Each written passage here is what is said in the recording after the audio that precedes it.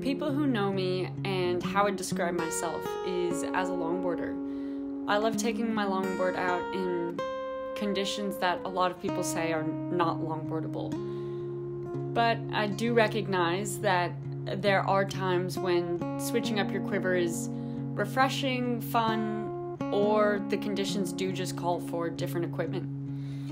And when I usually switch up my equipment, I love jumping on a mid-length. So when I was coming out with this model, I knew I wanted to make something that was just a little bit more alternative, something different to a longboard or a shortboard or a mini mount, something that inspires me to just go out and have fun and relax and enjoy just being on the wave.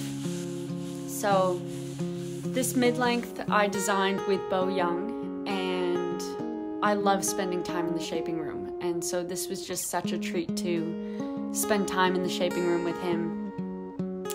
I have grown up spending a lot of time in the shaping room with my shaper Josh Martin and have learned so much about boards and designs and how the most minuscule parts of the board can make the biggest difference. And so when it came to designing this board, I was very particular, and Beau and I spent countless hours just trying to pick the right line and trying to pick what would be the perfect outline for the board I envisioned in my head. And that was a board that I wanted to take out on a big point break and do some nice high lines, be able to turn really easily, still be able to duck dive, even though I'm not the best duck diver, and something that just breathed fun.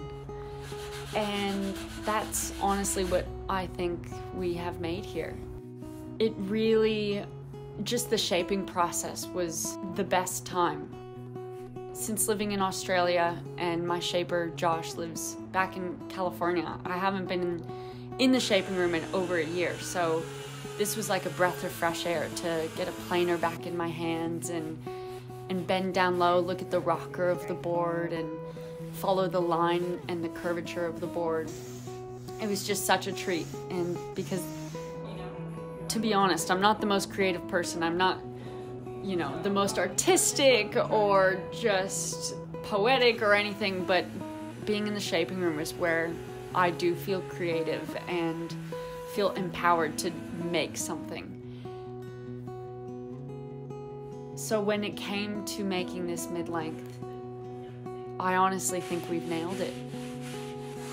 Both because it came from a vision that we designed that I had in my head, and it also just came from a really fluid day in the shaping room of working and talking and collaborating.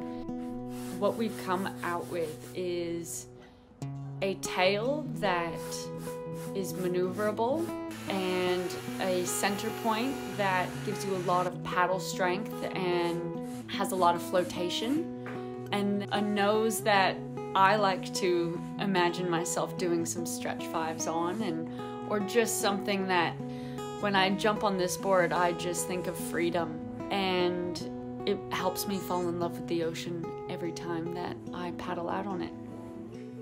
This is a board that I think you can do whatever with. You can be free, expressive, or you can push it to its limits and do roundhouses and floaters, and that's how I imagine surfing this board, is kind of all of the above and really painting the wave, and this is your paintbrush. My name is Rachael Tilly, and this is the Extra Shot.